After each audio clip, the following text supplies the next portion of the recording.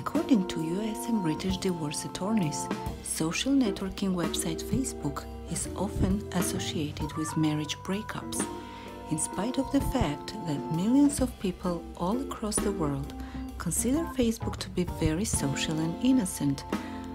The statistics show that 1 in 5 marriages in the United States are destroyed by the nation's most popular website. One survey by American Academy of Matrimonial Lawyers revealed that more than 80% of US divorce lawyers name Facebook as a principal cause of relationship problems, with the lawyers now requesting to see their clients' Facebook pages as a matter of course before they start the process. And another survey by Divorce Online, a UK-based legal services firm, found that more than 30% of divorce filings in 2009 contained the word Facebook.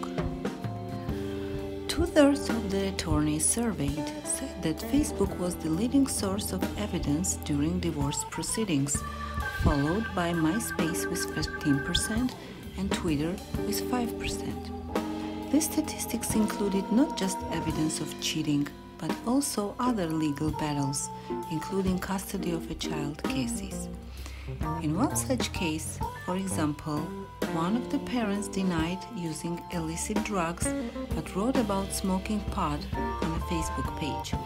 Photographic images collected from social networking websites, including those posted by friends or colleagues on their own pages, are a particularly rich and important source of good evidence, according to divorce attorneys. Statistical data from Nielsen, an online analyst company, showed that during a period of 1 month, 135 million people in the United States visited their Facebook accounts, which is about 70% of the country's web users.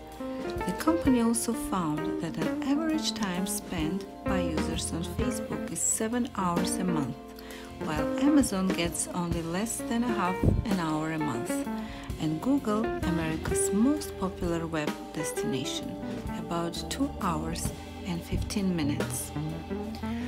Jason Kravsky, the author of the book Facebook and Your Marriage, says that affairs on Facebook start with a lightning speed. In real life, he explains, office romances or holiday trysts can take months or even years to develop. And as to Facebook, here is everything just a matter of several clicks. Facebook is different from most social networks or dating websites in that it can reconnect old flames and also makes it possible for people to become friends with someone who they might have met just a couple of times in their lives. It puts temptation in the path of people who would never in a million years risk having an affair, Kravsky says.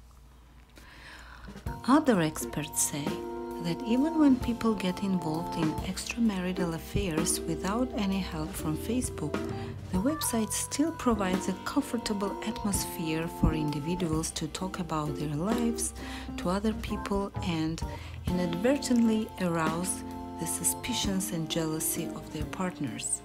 According to Randy Kessler, an attorney and current chair of the family law section of the American Bar Association, when using Facebook, people feel very safe to share their private stuff, and therefore they voluntarily post there an enormous amount of incriminating information.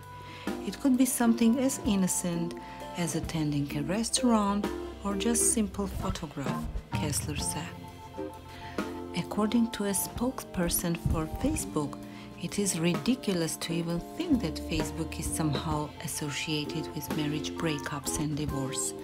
Whether individuals are splitting up or just getting together, the social network is just a way to communicate, in the same way as writing letters or emails to each other or making phone calls. It is not Facebook that causes divorces. People themselves do.